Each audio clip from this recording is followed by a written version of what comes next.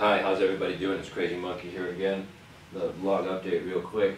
So just want to say real quick, it's late November. The ski resorts here in Utah are just starting to open up. And the bus will be running in 2 weeks. The bus in Salt Lake to the ski resorts will be running in about 3 days. Just want to say that real quick. So I will start to be skiing in just a few days. Definitely in 2 weeks here in Ogden I'll be skiing. And just want to say that real quick. And just wanted to ask all you liberal leftists, all you yuppie workaholics, techies, liberal leftist Democrat Party voters in the city of San Francisco. I just wanted to ask you, how are you doing today? How are you doing? How are you doing with your traffic jams? How are you doing paying your $10,000 mortgage payments on your $1.5 million houses? How are you doing? How are you paying your $5,000 mortgage payments on your condos, your one-bedroom condos, or paying $3,000 rent for a studio apartment? How are you doing? How are you doing walking through the Tenderloin on the way to your techie job, with the homeless bums are pissing and shitting it all over the streets, and there's like drug needles all over the place. I was just curious, how are y'all doing? How y'all doing voting for the Democrats? They just keep making it worse and worse and worse, but I guess you just don't understand that. I guess you just don't get that. I guess you just don't get that. I guess you like high taxes. I guess you like living in a San Franshitco sewer, paying astronomical high taxes. I guess that's what you're into, but whatever.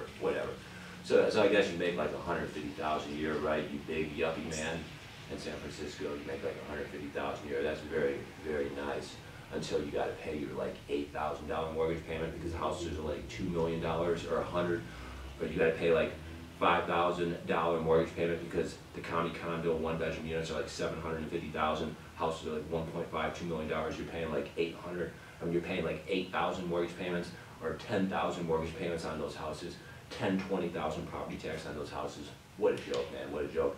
I was just on the internet just a few minutes ago, and I saw they charge like $25 a day just to park your car in downtown San Francisco. $25 a day just to park your car downtown San Francisco. So I guess that means you pay like $1 million for the house, then you drive to downtown San Francisco where your techie job or your yuppie job is located. You're $100,000 in student loan debt. You're working your techie job. You're working your yuppie job. You're working like 70 hours a week, making $150,000 a year, paying your student loan debt. Never getting ahead in life because all your money goes for taxes. It's sky-high rents or sky-high mortgage payment. You never get ahead in life. And you got to pay $25 to park your car. Well, here in Utah, just want to say we got these really nice beers. They taste like $2. It's called First One Down Winter Ale. That's just great when you go to the ski resort after skiing. You have one of these. After you go skiing on a powder day, you have one of these. Just want to say that real quick. And just wanted to ask a few questions. I'm going to show you a ski video in just a minute. Part 2 of this blog. Part 2 of this blog is me skiing last year on a tremendously, terrific, powderifically good day. Okay, so I'm going to show you part 2 of this video. It's me skiing on a powderifically good day. That's last season. Just want to say that real quick. But like I said, don't worry, because the skiing starts up in just a few days, and I'm going to be on the mountain. I'm going to be on the mountain, my friend. I'm going to be on the fucking mountain, you know what I'm saying? So like I was saying, Mr. Techie Friend, before I show you the video, this part 2 of the blog, before I show you the video of me skiing last season, just want to say I cannot wait. Just a few more days, a few more weeks, a few more days I go to Salt Lake, take the bus, go skiing in ski resorts by Salt Lake. It's what is it called again? They got a few of them. They got Elta, Snowbird, and then Park City. I go skiing there in just a few days. It'll be totally awesome. Can't wait. And then here in Ogden, I'll be skiing at the 2 different big, huge ski resorts we got in just 2 weeks when the bus starts running. Just want to say that real quick. It's going to be totally epic. It's going to be totally awesome. I cannot wait. Cannot wait, man. It's going to be totally awesome. But I just want to ask you techies before I show you the video. You're paying $25 for your parking, and just want to say, when I got my season pass, I'm going to go skiing like 20–30 times this year. Just saying. I average it out to like $25 a day, literally. It's like the bus ticket's free when you get a season pass. I already bought my skis, I already bought my boots, so that's free because I already bought it.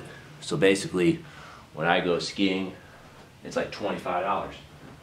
When you park your car in San Franshitco,